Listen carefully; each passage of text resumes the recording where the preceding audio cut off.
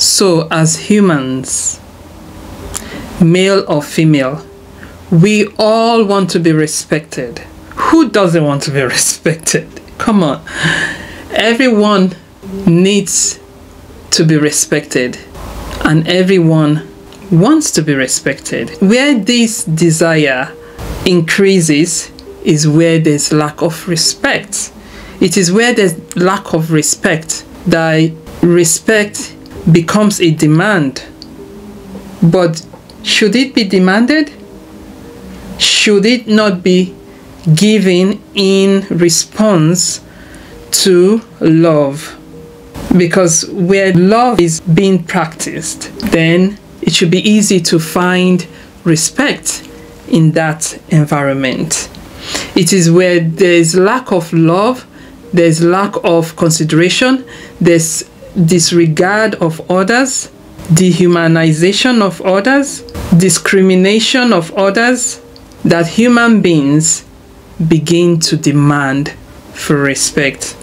And in some cases, you have respect being given, but the one who is at the receiving end starts to feel entitled of that respect because it's been so given to the recipient that the recipient begins to belittle the one who gives it, begins to feel more superior than the one who gives it. That's when arrogance steps in.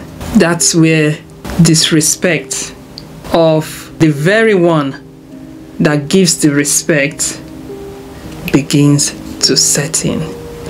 Hello everyone, welcome back to Breakage Barriers. If this is your first time here, my name is Blessing, but you can also call me Lady B. So, why do men so much demand for respect? And I'm talking here about men who believe they are not in receipt of respect from the female gender. And this is top list of one of the issues that arises in relationships, be it in marriage or engagement. So one of the male gender's requests from women is respect. You see, most men, even the most gentle man, always state that word respect. As long as you respect me. And what is it about men asking to be respected? Is it that women are lacking? Or is it that some of these men have been so battered in society that the last place expected to be disrespected is at home by the one who they profess to love, that is the wife or the girlfriend? Looking at this logically, men are naturally physically the stronger gender. It's just the endowment. That's how they are created. Men are also generally considered to be protectors because of their physical endowment. So if they are protectors and they actually protect the woman, protect the society, protect the family, protect the community, would it not be ingratitude that these same men are appreciated, are treated with respect, are considered as important, and are approached and treated in a respectful manner? Just a way of gratitude, not because they are more superior than the female gender, but because of the role that they play in society, the role that they play in the family, the role that they play in the community. Is a way of gratitude. At least that's how the African spirituality views it. That's the approach that the African spirituality takes pre-colonization in the ancient African culture. Respect was paramount. not just in the male-female relationship, but in the community generally. Respect was highly encouraged, and part of that culture that pre-existed still exists currently in the African culture. But in today's world, that word respect placed parallel to men or the male gender is completely taken out of context, is misunderstood today, because some men feel so entitled with that word respect. Respect me. Respect to the man should be natural. Respect to the man should be encouraged because of the position they hold. Just like when you look at a president, you don't respect the president because the president is a superhuman being or cannot be reproached, cannot be scolded because he's a president. No, a president is respected because of the position he holds. He's a representative of the entire country. So he holds a very important role. It's the same thing with a man. The place of a man is an extremely important role. The man is the seed bearer. The woman is not complete without the man. We need our men to complete us, and vice versa, especially for the fact that they are protectors. They protect the family from harm. They protect the woman from harm. So if a man is protecting, in today's world, he's termed as a leader. Because how else can the protection be established if he is not in that leadership position? Again, the word leadership sometimes is misunderstood. Because you're in leadership, just like a president, doesn't mean you are now a superhuman, you are now more superior than the other. It only means you are a representative of the community, the family. You are the face that is seen before the community is seen. Without the community or the country, a president cannot be a president, can he? Because at the end of the day, who will he be presiding over if the community or the country is not there? The same thing goes with the man.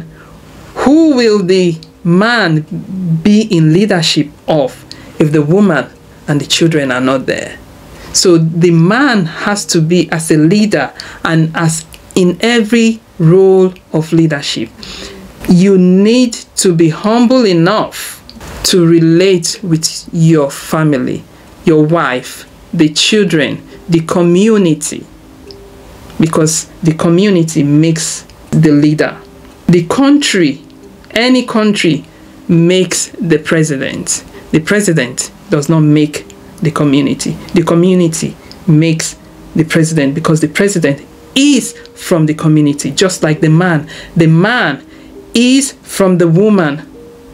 Because the man is in leadership does not mean the woman or the family are now inferior to the man. Hence, the man demanding the family, respect me, you need to respect me. No, that's not how it works, man. That's not how it works. You also, as the one in leadership, needs to be in submission to your family, need to be in touch with your family, need to be in touch with your community. And as you lead and protect your family, your wife, that's where the respect comes from. That's where the honor comes from. Your role of leadership as a man, the way you lead, represents the family, the way you love your family, the way you treat your family, the way you protect your family with all your fiber as a hard-working human being. The reward of that hard work of leadership, the reward of that hard work of taking on the burden of being a representative of your family, risking it all with yourself, as a leader is the respect you get from the woman, from the family, from the community. This is how the ancient African culture teaches it to be. But what we have right now is a kind of entitlement of respect without doing the work, without being that true protector of the woman and the family. So respect is reciprocal. As the male gender, as you lead and protect your wife and family and gain that respect from your wife and family, so should this respect from the wife and family be reciprocated back. As the leader, you can't become so arrogant, demanding for respect. It's going to be a spiraling down of position. It should be wrapped around love. It should be wrapped around giving the service of protection, love, sensitivity towards your wife and family. And when I mean sensitivity, does not mean weakness. Sensitivity is understanding the welfare of your wife or the female gender that you're surrounded with or in relationship with. Our men deserve to be respected because of the position they hold, a position of a protector, a provider, a lover, and a seed bearer. Thank you very much for watching and listening. Hope to see you again next time. Take care now. Bye.